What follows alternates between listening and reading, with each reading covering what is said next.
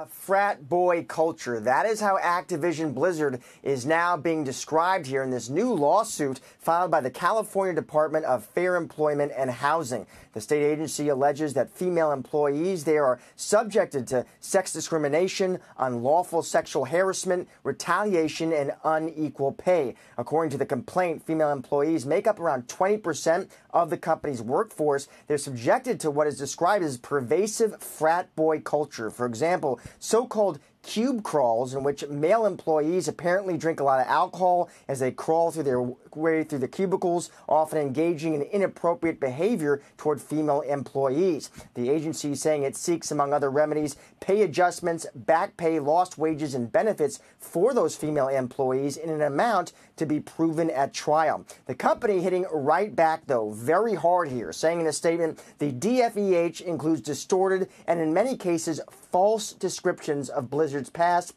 A picture, they say, the DFEH paints is not the Blizzard workplace of today. The state agency goes on to say this is all much bigger than just Activision Blizzard, though, that more generally sexism has plagued the gaming industry for decades, and increasingly so, it argues, in recent years. Back to you all.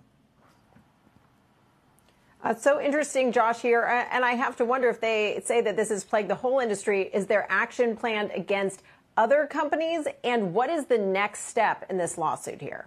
So now the state agency is clearly making the case here in that lawsuit. It's not just Activision Blizzard. As I mentioned, they do say sexism has been a problem there for decades, and it's increasing. It's interesting. I did check in with Andrew Urquhart over at Jefferies. He has covered that industry for a very long time. He covers Activision Blizzard, and he agrees with the state agency. It has been a problem. We've seen that issue come up with other different companies as well. To bring it back to investors, though, what does this mean? Andrew says at this point, listen, he would consider this for Activision Blizzard a distraction for sure. He says it's not a good look, in his opinion, for CEO Bobby Kotick. But at this point, knowing what he knows now, it doesn't change his thesis on the stock. He still thinks Activision Blizzard is a buy. And remember, they do have earnings coming up here shortly on August 3rd, guys.